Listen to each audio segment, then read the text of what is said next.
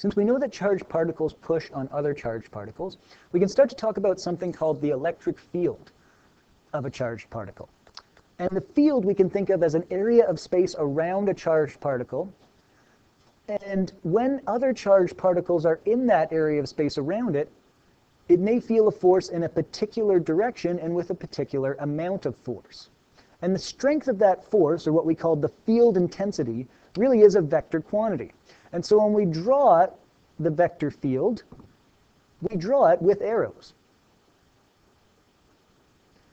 And we also use the convention that the arrows will always go away from positive charges and towards negative charges. Or in other words, it'll look like our arrows are pointing, coming out of the positive charges and going into negative charges.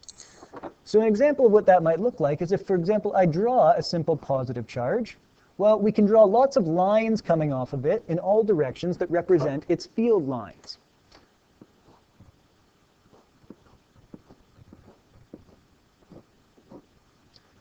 But it's not just that there are certain lines, those are actual directions as well. They are vectors. So I'm just going to add arrows to them that point in a particular direction. And I'm going to follow the convention that I just mentioned, that all of our arrows should be pointing away from a positive charge.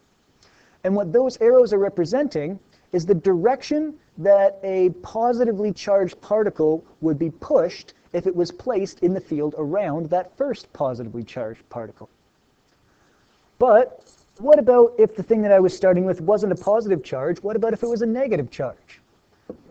So I can draw a little negatively charged particle. Again, I'll draw very similar lines all around it. But now its arrows are going to point towards the charge. So again, in other words, these arrows are really representing the direction that some positively charged particle would be pushed if it was placed in the field near that first charged particle. So if I put a little positive particle, I take a little positive charge and I put it in space somewhere over here, it's going to be pushed in towards that negatively charged particle. If I put a little positively charged particle in this area of space, near the other positive charge, it's going to be pushed away. And so those field lines are really just representing what direction would the particles be pushed in. Specifically, what direction would a positive particle be pushed in? It's also useful to see what it would look like when we put them together. So if I have a positively charged particle and a negative one fairly close to one another, we actually see their fields interact. So I would have some lines that go straight away from the positive charges. I would have some lines that would go straight in towards the negative charges.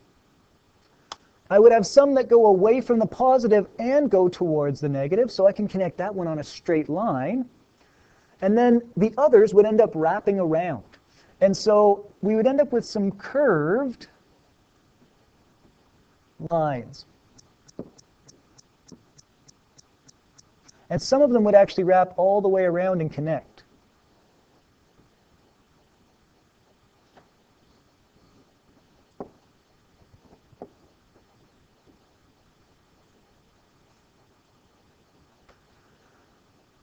So we've got particles. Again, if we were to put any positively charged particle anywhere in that diagram, the lines would give us some idea of where they would be pushed.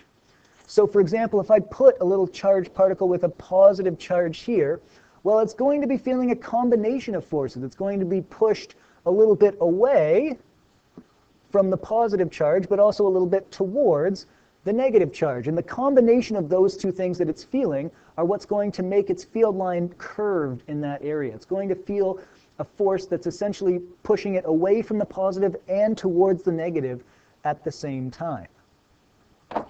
If we want to represent a field being much stronger, what we do is we just draw more of these field lines. We put more vectors into our diagram. So, for example, if I just have a positively charged thing, and I won't really say exactly how much charge it has, but I'm just going to say that it has +1 charge. And I'm then going to compare that a little later with something that has double that, what I'll call +2Q. and the Q is just some amount of charge. So all I'm really saying is that the first diagram will be just one amount of charge, the second one will be double that. For the first one, I can draw some field lines to represent it, very similar to what I did before. And if it's a positive charge, all the arrows should be going away.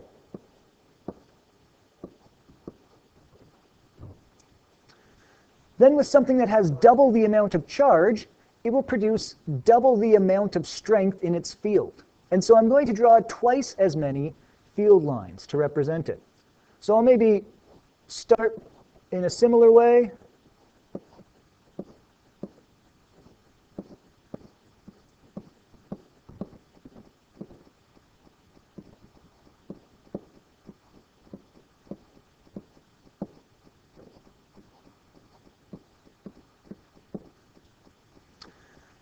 And now instead of just 8 field lines, I now have 16 field lines that I've drawn all the way around. And so twice the strength of the field means that I have twice as many field lines that I need to draw. One last important thing to remember is that these field lines should never cross one another. And so they may curve in certain ways, like we saw in part 1, but they will never actually cross.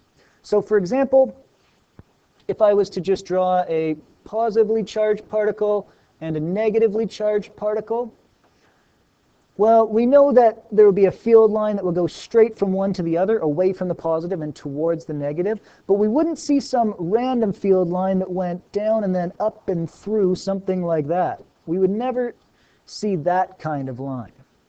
Because what that would mean is there would be a specific point where the field lines cross, and if you were a particle sitting right at that point where they cross, you'd actually be feeling two completely different forces coming from the same charged particle.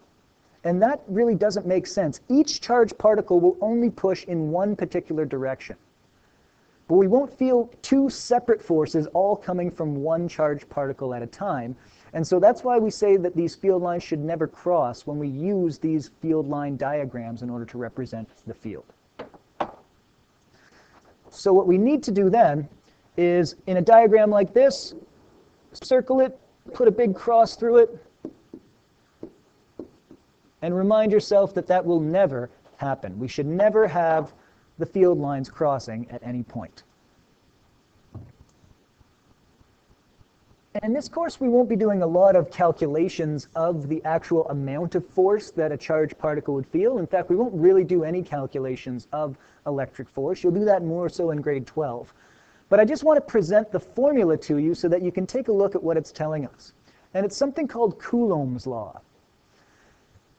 It says that the electric force, which we can measure in newtons, is based on a few things. Well, it's based on Q1 and Q2. So Q is what we're using to represent an amount of charge.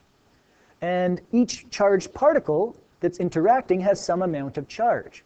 And so Q1 is just the charge of the first object, and Q2 is the charge of the second object. We'll use R to represent the distance that they're separated. And then we just use this one extra thing called K, which was Coulomb's constant, that helps us to connect the units up correctly. Now, if you're looking at that and thinking that it looks a little bit familiar, it's because it is. It's actually very similar to the universal gravitation equation. So not the simple one that Fg equals mg, but the one that we could use for the gravity between any objects. Big G times m1 times m2 divided by r squared. So you can see there's a lot of similarities there, only instead of using m1 and m2, so instead of being dependent on the two masses, it's dependent on q1 and q2, the two charges. But there's one other big difference, and it's a really crucial difference. We use the letter G instead of the letter K. And it's not just a different letter, it's a very different value.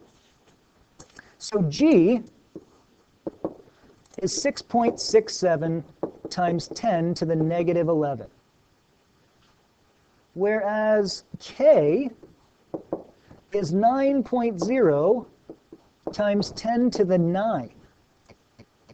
So one is an incredibly tiny number, and the other is a huge number.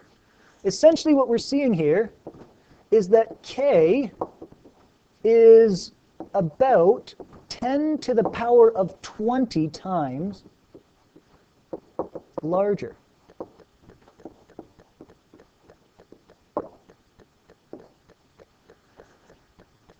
And 10 to the power of 20 is a really huge number. That's like a 1 with 20 zeros attached to it. That's how many times larger that constant value is. And so you can imagine overall, that's going to mean that the force that we calculate when we do electric force is going to be a much greater value than the typical things we get when we calculate gravitational force. And that's why even if we've got just very small amounts of charge, we still see some force being exerted. It's easy to see those effects. Whereas if we have very small amounts of mass, we don't see very much gravity at all. And it all relates to that extra constant value that's in that equation. It makes them very different from one another, even though they are set up in a very similar way.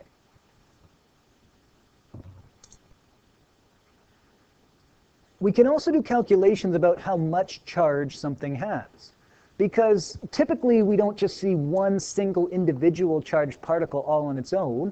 Well, we see our groupings of atoms and molecules that end up with some overall charge. And so what we measure charge in is something called coulombs. And coulombs are just what we can think of as like a bucket of charge. Think of it as a whole bunch of charged particles all together. And eventually, in the early 1900s, Robert Millikan did a very famous experiment that you'll talk more about in grade 12, where he was eventually able to figure out what the charge of just one single electron was. And when he isolated that, he realized that it was about 1.602 times 10 to the negative 19 coulombs.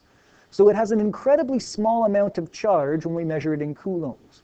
What that's telling us is that 1 coulomb, one of these big buckets of charge, is the same amount of charge as you would have if you took 6.24 times 10 to the 18 electrons.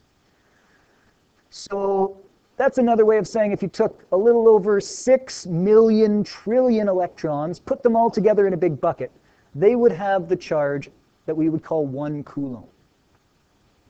We can then use that in order to solve some related problems. So if we know the charge on something and we know the charge of just one single electron, we could use that to figure out how many extra or missing electrons it has, what we call excess or deficit. Because remember, particles become charged because they've either lost some electrons or they've gained some electrons. And we can figure out exactly how many they've lost or gained. So let's do that for example 1.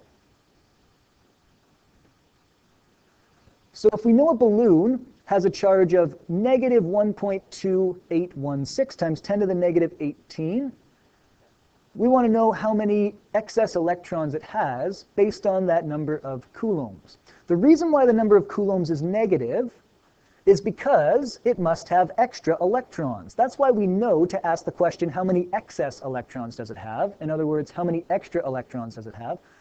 Whereas if this thing had lost some electrons, it would be some positive number of coulombs.